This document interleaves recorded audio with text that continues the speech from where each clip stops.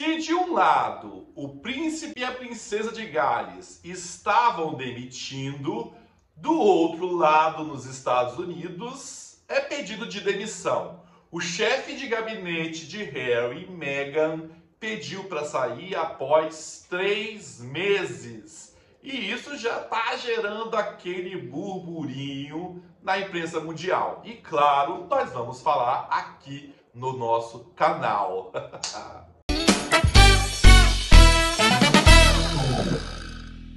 Eu sou Edu Coutinho e eu já vou pedir para você aqui no Hora da Resenha para você se inscrever, comentar. Você trabalharia para um membro da família real, em especial o príncipe e a Meghan Markle? Me conta aí se vocês conseguiriam.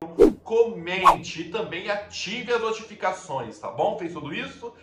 Hoje o mundo amanheceu com essa notícia no jornal Daily Mail. Isso mesmo, um tabloide, um jornal britânico. E eles procuraram saber por que foi repentino. Por conta da viagem para a Colômbia, nesta quinta-feira, Harry e Meghan estarão aqui, ó, do ladinho, na América do Sul, Brasil. Os fãs de Meghan e Harry, ó, podem ir lá para a Colômbia. E aí essa demissão, porque ele foi o patrono, né? Ele, o chefe, né, do gabinete, responsável pela organização de toda a viagem de Harry e Meghan para a Nigéria. Então a responsabilidade dele é de deixar a agenda pronta, ver a locomoção, o hotel, tudo, sabe? Tudo. Então, em 3 meses, a pessoa para pedir para sair e não tem detalhes, vamos na suposição, como meros mortais e que já trabalhamos, ou pelo menos já estivemos neste lugar, pelo menos o chefe de gabinete, é ou um problema de saúde, ou um problema familiar, ou detestou o cargo que ocupou e, dignamente, peço para sair. Eu já fiz isso por várias vezes. Então, é isso que está rodando. Por conta do passado que não é tão favorável ao Harry e a Meghan. Vamos lembrar que existem pelo menos entrevistas sonoras de Harry nesses últimos dias, que deixou o irmão enfurecido, trazendo novamente Diana à tona, porque sempre está falando de Diana. O príncipe William, segundo fontes, diz que ele está monetizando ou tentando ganhar dinheiro através do nome da mãe, e isso tem deixado ele, assim, sem paciência alguma para o príncipe Harry e Meghan. E essa viagem para a Colômbia também foi a gota d'água para o rei Charles III. Harry está pedindo aí nos tribunais, processando jornais por bullying, e esse foi um dos projetos que ele anunciou junto a Meghan em uma entrevista, e dizendo sobre bullying e outros assuntos que eu acho inerentes e condizentes ao que ela está dizendo, porque eu não vou aqui retrucar, pois é o lugar de fala de Meghan. Mas o que eu acho interessante é que essa problemática toda, além de falta da segurança, porque Harry não tem, ele tem 2 filhos, o príncipe e a princesa, que ganharam esses títulos do rei. Então, futuramente, eles vão precisar de segurança mesmo nos Estados Unidos. Eles vão começar a entender e a procurar entender por que acontecem tantas as coisas. Essas são as preocupações que eu começo a ver nestes pequenos. E quando você fala de uma demissão súbita, as pessoas começam a relembrar. E aí eu vou dizer o porquê. Se inscreva, curta, compartilhe e comente antes que eu me esqueça aqui, tá bom? Já fez tudo isso?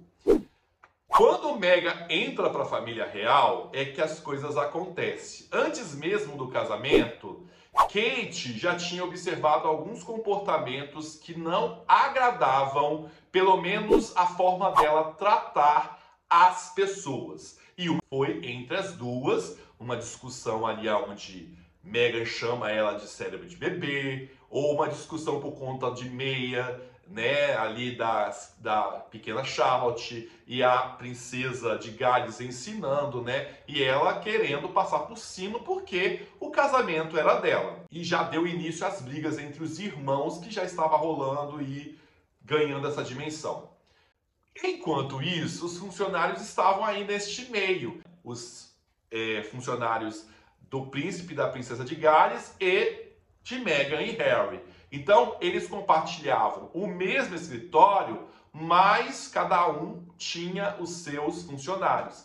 E todos pediram demissão. Ninguém aguentou por conta de Meghan. Para vocês terem uma ideia, segundo a imprensa, eles disseram que até um grupo foi batizado como sobreviventes da Meghan.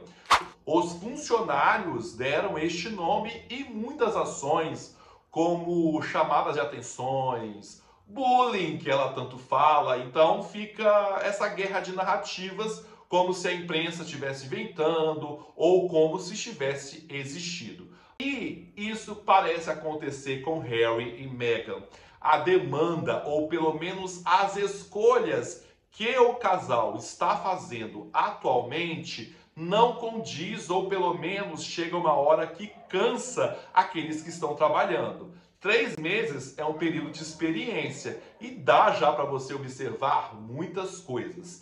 E todos eles jogam mais a culpa para Meghan, que é mais difícil de trabalhar ou de se conviver. Sendo assim, essa história, esta demissão que começa a correr e também a dar um ar negativo, recai sobre o casal mais uma vez. Então, mais um pediu para sair e abandonou o barco. E deixo a pergunta para vocês, o que vocês acham? Meghan e Harry são bons patrões ou foi mesmo algo pessoal para a gente não se preocupar? 3 meses com eles, uma viagem aí, ó, em cima. Será? O que aconteceu? Mas eu fico por aqui, eu sou Edu Coutinho. Fui!